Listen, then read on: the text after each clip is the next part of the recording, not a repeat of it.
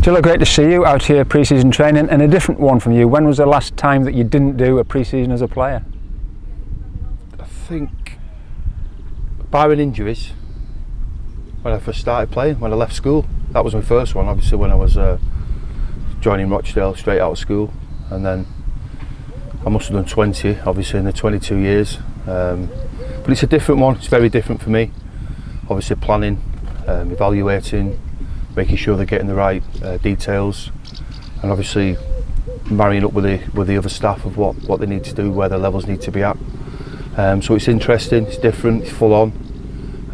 Obviously the aches and the pains that the players will be feeling, I'm not quite getting that much, but even still serving, you know, because I just come down here and start kicking balls rather than have a warm up, which I've always done throughout my career. You always warm up, you stretch, and you know, I've just gone straight into it. But you know, so not to myself, just maybe have a little bit of a warm up. But other than that, it's gone really well so far.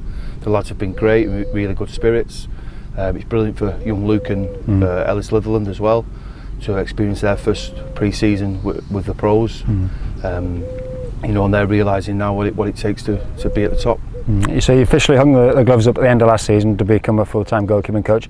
Was that the right time, and I'm sure you look back with your playing career with great pride? Yeah, I think I always wanted to get to 40. That was my goal, and all right, I was 39 turning 40, let's say, but yeah, I can look back, and I mean, I'm not ashamed to admit I've probably overachieved in my career. It's just through, you know, giving myself a pat on the back, probably just hard work. I listened well, and I put into practice what I was told, and you know, I never ever thought I'd have done what I've done in my career, and I look back and I feel really, you know, proud of it and grateful, because there's many a keeper who's probably been better than me, probably hasn't had such a successful career. But yeah, I take great pride in it. You know, I'm more than happy with what I've done. And I can't look back with any regrets. Now, you played in the Premier League, you've been a full international for a lad who started out at Rochdale. That's not bad. Yeah, local lad from Rochdale, you know, born and bred in Rochdale. Well, I've lived in Oldham, which is probably just as bad, but yeah, like I say, me and my brother played football in the street with the lads on the street, and you know, everyone did that back then. So I think the chances of making it in my era were less, because we didn't have any other distractions like the modern day player has. You know, and I was the one who fortunately made it through just sheer grit and determination. So yeah, you know, like the lads still speak to me when I'm in the pub and they ask me questions, and you know, they think it's all singing and all dancing, but I tell them there's certain pitfalls and things in the industry that they don't know about. But yeah, like I say, I'm immensely proud of what I've done in my career. And rightly so. You finished as a player at Bolton. I know you played a little bit last season, but mainly sort of the season before. So you finished on a high with a promotion, and again, that's a nice thing. Yeah, I mean, it was unexpected, so that was probably made it even nicer. You know, I wasn't coming here to play initially when I joined. There was always going to be backup, and that went on into the second year as well. You know, I helped. I did my job, and we achieved what we wanted to. And then obviously I had a knee washout at the end of that season, so that put me back towards the start of last season. But again, it was always to be a backup. It was always to be if I was needed. And I think we got to the point where, you know, even I was saying to the gaffer, you know, we need to go and get some keepers who can get us again where we want to be. I'm not always going to be the answer. I was always going to finish. It was always my intention to finish and take up this role full time. Coaching been in your mind for a while? Is something you wanted to do? And, you know, yeah, always. I think when you've been in football as long as I have, and you don't know anything else, it'd be pretty difficult to go and retrain and do something else. And you know, I can't go and retire for the rest of my life. It's, you know, it's not been one of them careers. But yeah, I think when you've done and listened and worked with top managers and top players, and you know what the industry's about, and it's all I've ever known, like, I think it was natural just to fall into the coaching. You know, I did my coaching badges with the manager quite a few years ago. My outfield ones, I'm undertaking my A licence now in my goalkeeping, so hopefully get that passed around September, October time, and you know, kind of officially qualified for the role.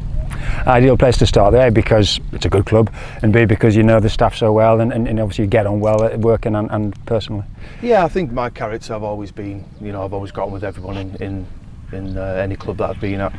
Obviously I've played with a manager. I worked with Pete Aberton at Wigan. He was the caretaker there for a spell, and obviously everyone else I've just got to know. So Yeah, like I say, I've kind of fell into it quite easily. Thankful of the opportunity, and like you say, the club. It's just a no-brainer, really. I mean, it could have carried on playing, probably. You know, I'd have had to leave and maybe play League Two, Conference.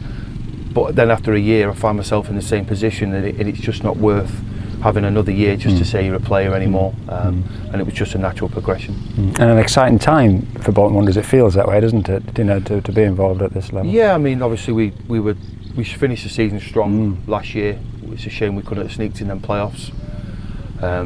But this year we obviously are aiming for promotion. There's no two ways about that.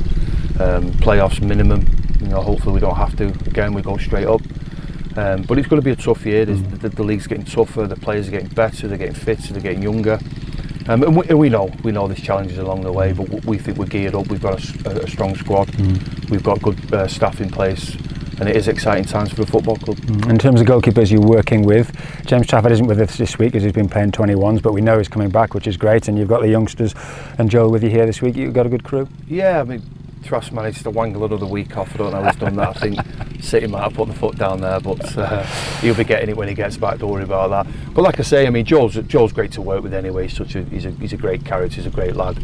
And Luke and Ellis, I mean, Luke's a second-year pro now, Ellis a first-year pro. They've managed to get on the trip because Trav's not here. We need the numbers, but I think they've had their eyes opened a little bit. You know, Ellis hasn't got the comfort of the youth team anymore. Now he's a pro. He's with the big boys, and he's realising quickly that, you know, there's a certain attitude, a certain element of professionalism that he has to undertake early. Same with Luke, to be honest. You know, last year he was a first year, so he was experiencing back at Lostock, but now you're away. You know, you've got the climate. It's red autumn days, and they're really. And it's hard work. I've seen them in the gym. You know, they're doing 3-4 sessions a day sometimes. It's hard for them, but it's all part of the learning. Yep. And just lastly on James then, Traff, we should call him, big part last season, second half of the season, everybody wanted him back, he got on really well with the fans. I know you as a goalkeeper will rate him highly. That's a big signing for us this summer. Yeah, it's a big signing. I think we can get a full season out of him, playing like he did last year, and hopefully he can improve under me and the staff that are here. Then he's a great addition. You know, he you know, the fans took to him, we took to him, apart from this week off he's had.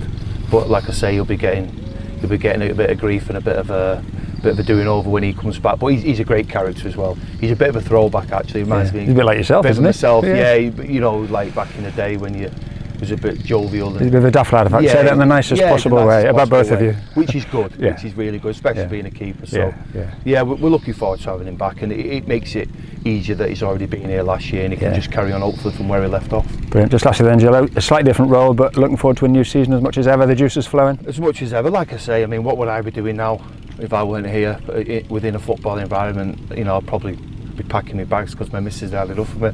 She'd be kicking me out. But we every start of the season you're all full of positivity and you want it to go a certain way, and obviously we're putting everything in place to make it go that way.